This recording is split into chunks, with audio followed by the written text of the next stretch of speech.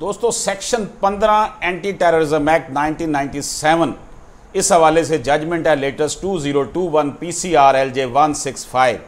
अगर मुल्ज़मान ज़मानत पर रिहा हो गए हों तो इनका जेल ट्रायल नहीं हो सकता। ट्रायल अगर होगा तो वो कोर्ट में होगा, जेल में ट्रायल नहीं होगा। इसमें जनाब ये कहा गया कि place of sitting of anti terrorism court petitioner assessed notification whereby their trials were ordered to be held within jail premises. Government under section 15 or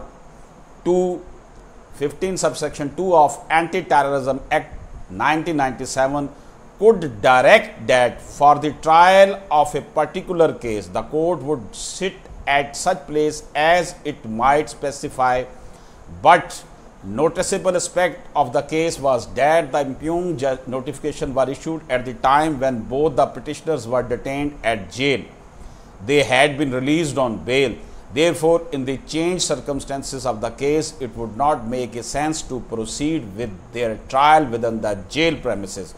Constitutional petition was accepted and the impugned notifications were declared to be null and void.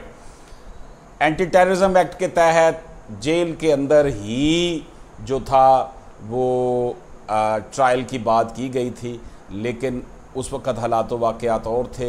उस वक़्त उन्होंने कहा कि जो दोनों petitioner थे वो jail के अंदर ही थे, कैद थे, वहाँ बात और थी। अब जब उनको बेल पे रिहा कर दिया गया हो तो उनका जेल में ट्रायल नहीं किया जा सकता। इजाज़त दीजिए, अल्लाह हाफ़िज़।